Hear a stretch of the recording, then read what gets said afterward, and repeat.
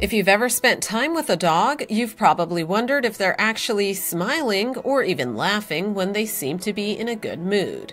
Scientists still don't understand everything about laughter in humans, so it makes sense that there's still a lot we don't know about dogs and the way they express emotions. According to Konrad, Lorenz and Patricia Simonet, two scientists who study laughter, there's heavy evidence that dogs can in fact laugh, not only through vocalization, but also through other movements, such as wagging their tails.